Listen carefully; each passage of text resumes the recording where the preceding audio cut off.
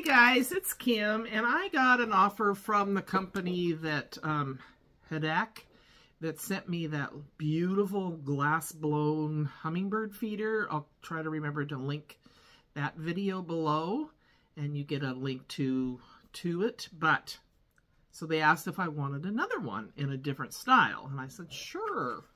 I'm gonna have the happiest hummingbird. So this is their boxes. They're just, I'm amazed, and I will have to say I was a little worried. Will the hummingbirds eat out of it? They are, so they're going for it.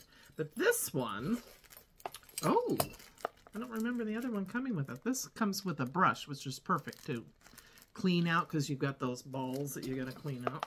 But this one comes with two balls, and this to hang them from. Isn't this stunning?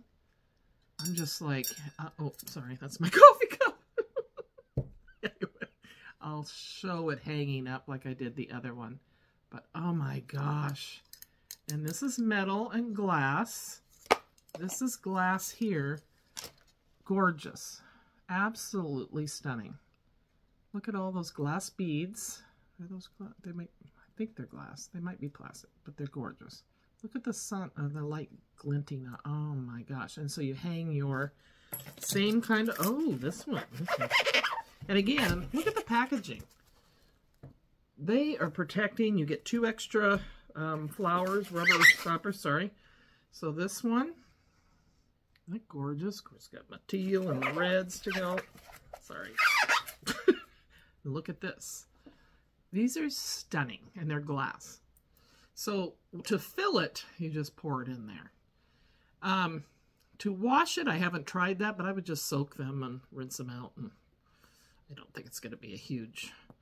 And yeah, it takes a little longer because you're filling them, but not that much. I didn't feel like it was that time consuming. Somebody said, well, that's a lot of work to fill each one. And yeah, not really. I do mine in a Pyrex glass measuring cup, so I just stir it up, put it in, and it's got a spout on it, and boom, I did just fine. So anyway, I recommend this company highly.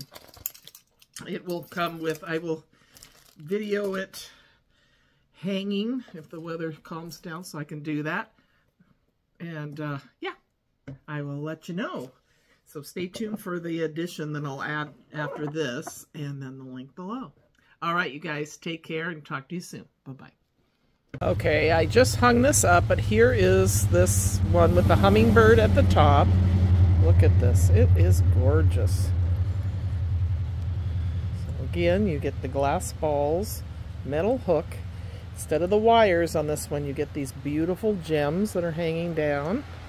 This gorgeous, gorgeous, well done hummingbird. And then the second ball. She wants to spin.